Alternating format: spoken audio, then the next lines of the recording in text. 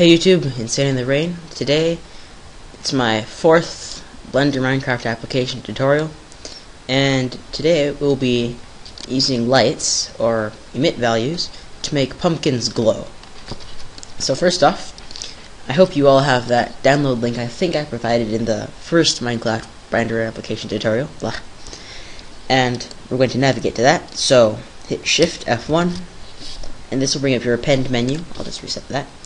And navigate to where you find your file that you downloaded. Mine's right here. We'll open that, go to Object, and you'll be presented with all these options. We'll pick Pumpkin On. And it's all the way over there, so we'll change to Orthographic, Front View, and grab this using the G keys and stuff like that. Place it right there. And we're also going to delete this light, because we don't need it. Position that exactly in the center, add a plane, scale it up by 100. Alright, so we have this. Now, you may be wondering, well, why is it black? It's because we're not in textured view. So we're going to hit this, switch to texture. And if yours is blurry, but mine's not, you would go to File, User Preferences, System, and uncheck Minimaps. Even though mine's already not checked, but I don't know why. But it works. So what we're going to do is we're going to take this pumpkin and we're going to assign a texture to these holes right here, where the eyes where like the eyes and the mouth are carved out.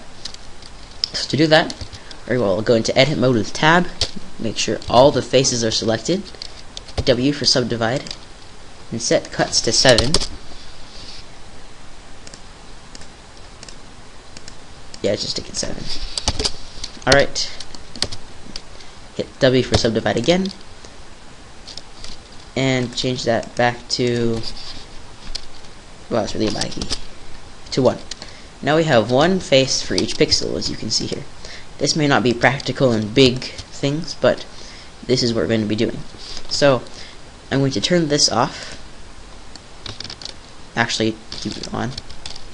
And using C, we're going to left click and select all these vertices or faces where we can see the light coming out from. So let me just get all this selected here.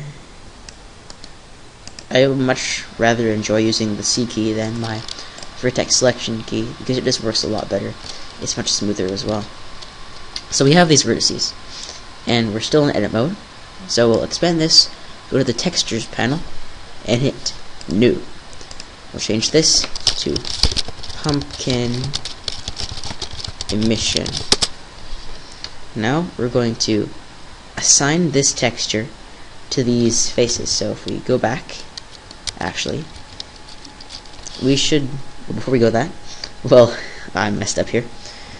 We're going to hit Control I to select the inverse of everything that we have selected. Switch to pumpkin light up here. Maybe rename this because I'm a real stickler for proper capitalization. Pumpkin. Turn this emission value to 0, which was previously giving the light, but now it's not. And we're going to hit Assign. Now, if we render, well, we won't see anything because there's no lights. So let's switch back to solid view. And see, now you can see that the face, or the eyes and the mouth, are highlighted here. That's because they share a different texture. So what we're going to do is we're going to make a material that's sort of matches the color of the emitting eyes of a pumpkin. That looks about right. Turn specularity off. Actually, 0.2 hardness. 100.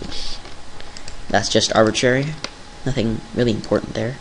Maybe turn this color up. It's a little bit too dark. There we go. Turn up the intensity. Now we're going to go to Scene Settings, and in this scene the settings are going to be a little bit different than most of my other things. As you've seen, I usually hit Ambient Occlusion 0.2 multiply and Indirect Lighting Approximate. Where this is different is Environment Lighting. we're going to turn this energy down to 0.1 because we don't want that much light. If the pumpkins are the main thing providing the light, then we don't want any other light to seep through. One thing I forgot to do is in this, we have to go to shading, hit emit, type about 0.9. Now, if we render, you'll see that the pumpkin is glowing, and it's, well, fire supposedly is pouring out of it around the scene. We're going to make this a little bit better. It's not that noticeable, so if you want to skip this, you could just start right here. Stop. You could use a ramp texture by clicking ramp and add this, grab it here, add this, and grab that there. Now what ramp does is, it's kind of complicated. I'm just trying this. I'm not sure if it actually works, but just copy about these settings. Have about a yellow there. Oh, closed it accidentally. Here, at this point, we'll drag it out. Add a orangey color. Make sure alpha is set to 100. That's one of the few things, or not one of the few things, one of the things I always forget. And it may make a difference, but I'm not entirely sure. Alright, so that's your pumpkin. Thanks for watching this tutorial. Insane in the Rain here. Don't forget to like, comment, favorite if you want to subscribe so you know when the next tutorial comes out. Thanks for watching, and I'll see you guys later. Bye.